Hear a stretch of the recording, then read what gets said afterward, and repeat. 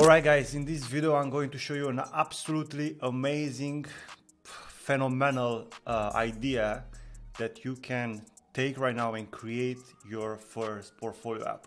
And this is totally different than everything I've done before, and this is in accordance with what I'm about to do for my students, for my clients. So you can take this and attempt doing it on your own if you can. But I want to show you like a foolproof way that you can build a real project. Okay, no more silly apps, no more weather apps, no more of those apps that you learn to build in a bootcamp where you pay like 20 grand. None of that shit. Okay, something real, something like truly amazing. I cannot tell you how amazing this thing is. I'm telling you this so you can watch until the end, because this might be a very long video because it's gonna be a bit randy. Okay, I just thought about this and I put it in a video perspective in my brain as I was in the gym, and I decided to help you out. Okay, I want to help you start 2023 with a banger. Okay, and this is for someone that's a little bit, you know, advanced. Okay, so if you've been learning coding for a while and whatnot, and if you have decent skills in front end, back end and whatnot, that's a good video for you. But if you don't have those skills, no problem, still watch it, because it's going to give you some ideas about what you have to do in the future. Because at some point, if you want to become a developer, you need to actually make this, so at least you have an idea of what your end goal is. Because if you know what your end goal is, then you can reverse engineer it and figure out the steps that you need to take. So that's pretty much it. Okay, so let's jump straight into these things. So what you'll actually be making is a micro SaaS. Okay, a SaaS is the short for software as a service, and it's actually SaaS, SaaS. And there are a bunch of SaaS applications. For example, Notion is a SaaS. Google Docs is a SaaS. I'm using Zapier, which is like an automation tool. I'm using Close.io. I'm using ActiveCampaign. There are a bunch of SaaS applications out there that you are probably using, and if you're not using them, I'm 100% guaranteeing you that some businesses are using them. And the idea behind this is that we want to create a micro SaaS, or a SaaS in general, some sort of tool that's going to help someone achieve a certain thing. So how do you come up with a SaaS idea? Because that's the first thing, right? What application should you build? Well, I was thinking, I have no idea what SaaS to build, so I googled micro SaaS. Everything starts with you thinking. Okay, do not rely on me to tell you what to do. I'm just giving you ideas and you have to implement them. I do this stuff for my clients, okay, so they don't have to, but if you are by yourself, you need to start thinking. I googled micro SaaS ideas and I have a few websites that are pretty interesting to me. This is the first one that I checked yesterday, and maybe I'm gonna check this one as well, but I just want to show you what is about. So they'll give you an idea about an app. Okay, so build a mock interview platform for candidates to book mock interviews with experts, veterans or experienced folks for personalized guidance and one-on-one feedback, because one-on-one feedback is very important, which you'll actually get in my program as well. Quick plug in there. Shortlist a few micro niches familiar to you, for example front-end developers, full-stack developers, SEOs, data analysts. Finalize the niche you're most comfortable with and has good market potential. Mock interview platform specific for SEOs in the Europe market. There are over 10,000 SEO jobs opening on leading Europe job site, meaning there could be multiple tens of thousands of aspirants for these jobs. So then you have to build a landing page, promote it and gather interest, a waitlist perhaps, build the MVP using no-code tools like Bubble, Builder, and voila, start selling. Okay, so this is like very like high level, okay? But if you look at these websites, Interviewing.io, Pramp, and Interview Buddy, you can have a look at what these guys are doing, okay, and reverse engineer their projects, yeah, their products. That's pretty much what you have to do. So you reverse engineer the product, and then you come up with a few main features. So I'm going to show you how I've done it for my students for the past app that they were building.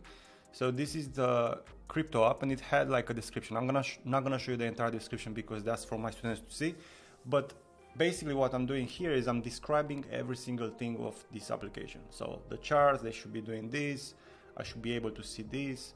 If I see, you know, a table, I should see this, and here's where you get the data from and whatnot. Okay, so essentially, once you have this idea, you want to flesh it out into pieces. Okay, you want to create a bunch of features and user stories. So a user story is, for example, as a user, I want to be able to log in. That's a user story. As a user, I want to be able to schedule a call with Christian. As a user, I want to be able to see my past sessions with Christian. So you create all these features and user stories, and you describe them in detail in a Notion document. Okay, I will recommend you Notion because it's free. You can also use Google Docs. That's what I used in the past. And yeah, that's the first thing. The whole point of this is to create this application to look as close as possible to a real startup. Okay, so you don't want to have, you know, funny cat dot, how it's called, heroku.com. You don't want to have that. You want to have like a proper domain. So for example, interviewing.io. Okay, so it needs to look like this. If I even think about it, you don't even need to create the application. You just need to create a proper, you know, landing page. That's all, right? So let's go from like the basics of what your app is doing to the next thing, which is the design. Okay, so you can go on Fiverr, and I know there are a bunch of sellers on Fiverr, but I wouldn't recommend you to go and get a $5 design, because that's gonna be, you're gonna get what you're paying for. Okay, $50 design is gonna look like a $50 design, and if you wanna look like you're working for a legit company, then you need to have like a sick design. Okay, so I found this guy on Fiverr. His name is Remove, and for what I'm suggesting you to do is to get this 1,000 pounds, which is $1,200 product, which is gonna give you 6 pages, and the basic one is like 1 page. So in your application you have multiple pages, because recruiters might log in to check out what you've been doing at that company, the fictitious company that you are working at, or developers might log in and they want to see like a real application. They don't want to just see like a landing page that doesn't work, you know what I mean?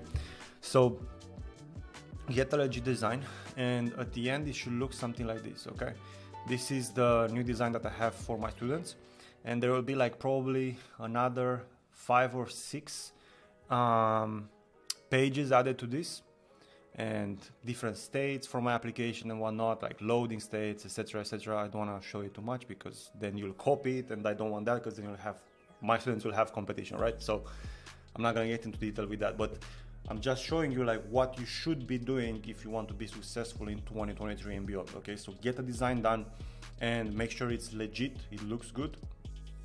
And then you also need to be prepared to spend another $1,000, because you'll have changes as you're building it. You realize, oh, I need to add this, I need to add this, I need to remove this, I need to change this, you know, so you have alterations. So have at least $2,000 ready to spend on a designer, because otherwise your website or web app won't look as good as it could. Okay, because you're not a designer, you're a developer, or I hope you want to become a developer, and design is not your main thing, if that makes sense.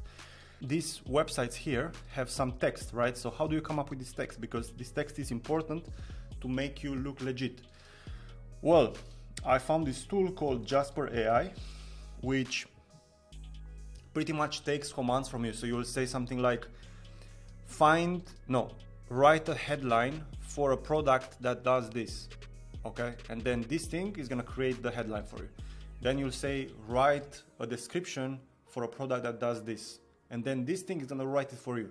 So it's basically outsourcing your copywriting skill. It's free for like 3 days or something like that, and it's plenty of time for you to come up with all the text for your pages. Because if you go to any of these websites, you see, part of what makes a website legit is like this stuff at the bottom. Okay, so you might want to look into filling in your privacy policies, community rules, disclaimer, make all this stuff like look real, okay? As real as possible. I'm not even joking. So you really want to treat it like it's a real business that's hiring you to create a startup for them, okay? Super important. I'm not joking, okay? So just want to drill this in your head, okay? Cool. Now that you have this, you need to choose some of the tools that you'll be working with, okay? First one is GitHub. So you'll be using GitHub, probably already know this. And with GitHub, you can just store your code, okay? You can make your repo private. You don't even need to show it to the world. That's the cool thing about this. Because once you do this product, nobody will even have to see your code or even see your app. They just need to see that you've been working for a legit company, that you've created it, okay? So it's weird. I know it's difficult for some people to wrap their heads around it. And as you can see, I'm super excited for this because I was thinking that this is not possible, but I just came up with it and I'm sharing it with you, okay? And the next thing that you need to do is to use this tool called UTrack by JetBrains. So this is an alternative to Jira. Jira costs money if you have more than 5 users. And for example, for what I want to do with my clients, they will be working in a team of 10 people, right? So UTrack is way better for that because it's free. Okay, so I want to keep things free. I don't want to pay $100 per month for everyone to push code that nobody will ever see, you know. But I want to create the developer environment, and this tool is as close to that as possible. The other one would be Trello, which is free, but again, I think you need to pay for more than 3 or 5 users, I don't remember. And Trello is not so software development oriented, okay? But this tool is proper. And then for communication, because you need to have a team of developers when you come up with this stuff, you need to have at least 3 people or maybe 4 people. One that's doing the front end, one that's doing the back end, one that's doing DevOps, and one that's doing pretty much everything. Obviously, you guys can change in your team. Maybe you should have a senior developer that's going to look at your code and make sure that you are doing everything right, some sort of manager. Again, this comes with you trying to figure out how to do that by yourself, which I think is going to be very difficult, but it's possible. Again, I do this for my clients, and you have to figure out how to do it. I'm just telling you what I would do if I would be you, because I believe this is the new way of getting hired in 2023 and beyond, because you cannot just have cookie cutter applications anymore. This is my take on it. Make sure you have an email for the domain that you're gonna get. So you're gonna get, let's say you wanna create interviewme.com, because that's the stuff that we had here. So interviewme.com is available for like $15. So you want to create an email, okay, using G Suite from Google, that will be like your name or info@interviewme.com. You don't want to have gmail.com if someone was trying to reach you from your website, which you should have a website and the contact form and all that stuff. Again, you want to make it as legit as possible, okay? That's that. And the other thing, for bonus points, create a LinkedIn company profile. So let me show you this. Man, I'm giving you so much stuff. I'm just upset because nobody is gonna put it into practice, and I 100% know that. And it is what it is. And the last thing, yeah, so you can create a page on LinkedIn for like a company page where you describe whatever your SaaS is doing, and then you put yourself working there. You get a bunch of your friends to be working there at your company, and then that's gonna make it even more legit, okay? This would be my advice for you, and as you can tell, it's totally different than probably any kind of advice that you've received so far, even from me, and I can 100% guarantee you that you've never had this type of advice from any other YouTuber. So do me a favor, like this video, comment, help me out with the algorithm so more people can see it, share it on Reddit, in your Facebook groups, in Discord, wherever you are. Help me out so I can make more content like this, because if you do not help me out, there is no incentive for me to keep giving you this stuff, okay? Because if I don't get likes, I don't get views, that means you don't want to see stuff like this. And if you don't want to see stuff like this, I'm going to stop making stuff like this. So like this video, comment, subscribe, share it with your friends, and show them like what they actually have to do to get hired in 2023. If you just keep this information for yourself, you're not you're not a cool dude, okay? So yeah, that's it. I hope you like this video. And if you want to join my program, the link for that is in the description. Join the waitlist because right now it's closed because I'm reorganizing everything so I can fit all this stuff in that I'm telling you about, because this is what I'm doing, okay? So I'm sharing with you the stuff that I'm doing. That's pretty much what I do. Anyway, peace out.